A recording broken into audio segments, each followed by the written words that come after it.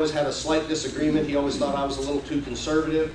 You know, he would like to say, I really want to see if we can cure cancer. And I said, that's a great idea, but cancer can hide on you. Cancer can be tough to cure. I don't know if we're going to cure cancer, folks. I'm not going to say that. I am going to say I think we're going to treat it effectively with this, and we have a better chance of curing it with treatments like this. But ultimately, I'm a researcher. I have to have it proved to me.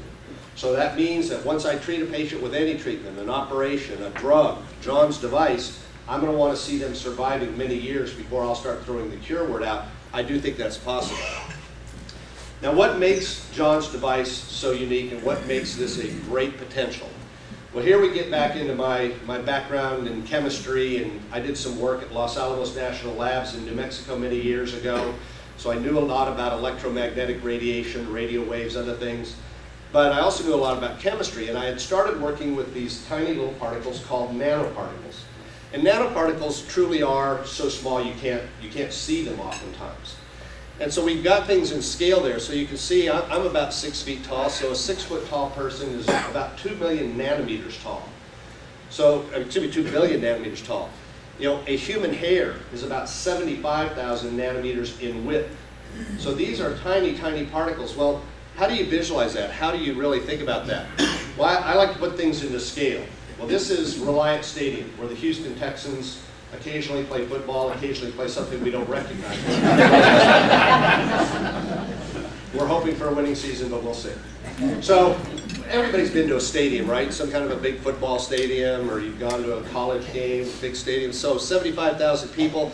Well, imagine that stadium is a cancer cell. How many nanoparticles could we put into that? Well, imagine either that soccer ball or that golf ball. About the biggest particles I'm using would be the equivalent of filling Reliant Stadium with soccer balls, the smallest one golf balls. You literally can get billions within these cells. So we're talking about things that are so tiny that you could just pack them into the cells. The beauty is we don't have to get that many into the cells, but it gives you an idea of the scale we're talking about. Very, very tiny particles into these cells. This is John's genius, these white towers you see there. The black machine in the middle is the radio wave generator, the radio frequency generator. These are fairly standard pieces of equipment. The towers that you see there are the field generating devices. And this is where his design ideas and where his ingenuity really came to bear. He realized he could build a high voltage generator station there that would give you an ability to treat. Now, the things that I asked him to do was to kind of make it more of a standing wave, and we made some modifications talking on the phone. And as I said, when I first talked to him, I knew a lot about the theory behind this, but I certainly didn't have his ability to build, design, and visualize. And so he had that ability, and he built exactly what I asked. And this is what we're now using in the lab. Importantly, this equipment has been great in the lab. It allows me to treat cancer cells. It allows me to treat animals with tumors.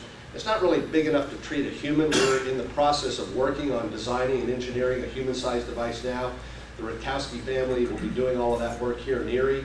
And ultimately, they and I will go down to the FDA, hopefully sometime later this year, early in 2010, and show them the design diagrams, because that is what we'll need. We will need their sign-off on a human-sized device before we can even think about proceeding with human trials.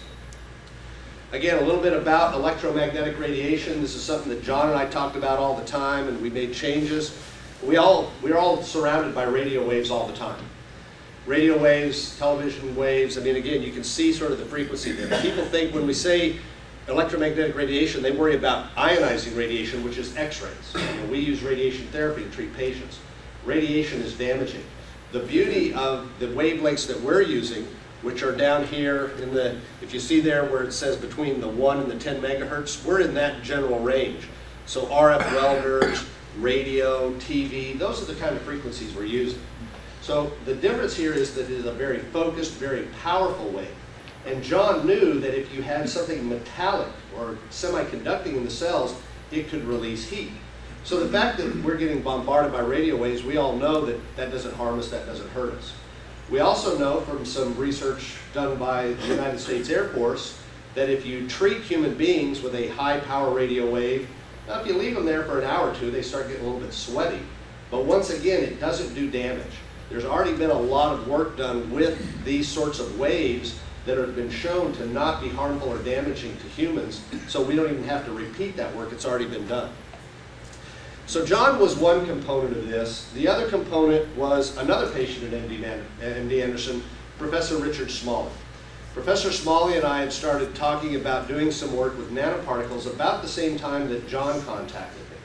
And so as I thought about this, I went to Professor Smalley and said, gee, I'd really like some of your carbon nanoparticles to try in this radio wave field. And he politely told me, well, it's not going to work. Nanoparticles are so small. These waves are so long. And he and I had a very polite argument in his room one day. And I explained why I thought it would work. And he accused me of being a very strange surgeon, thinking about things like this, to which I said, thank you very much. I consider myself a very strange surgeon. But he finally, in one of those sort of, go away son, you're bothering me moments, said, okay, I'll give you some nanotubes, so go test them. And of course, when I tested them and they heated, he was amazed. Now, unfortunately, Professor Smalley, like John, suffered from leukemia, and he and I designed a series of experiments over the last few months of his life. I'm sorry to say he died in October 2005 from leukemia. Importantly, this is a man who won the Nobel Prize for finding these nanoparticles. 2 days before he died, I was sitting with him in his hospital room, and he looked at me and said, you have to continue this work. This is probably going to be the most important thing I've ever done. So he saw John's vision. He saw the importance of it, and he and John actually had several conversations about this. So they shared a drive, they shared a belief that this could really be life-changing in terms of our approach. So what are these things that we're talking about? This is an example of a carbon nanoparticle called a single-wall carbon nanotube. These things are very tiny. They're only about a nanometer in diameter, about 100 to 200 nanometers long. They have a lot of potential purposes, not just medical. They're being used for electronics. They're being used in engineering. They actually are incredibly strong. These nanotubes are stronger than anything else that's ever been measured or designed before, stronger than any steel. It's being used for construction. It's being used to strengthen products, make them lighter, et cetera, et cetera. We were interested in their properties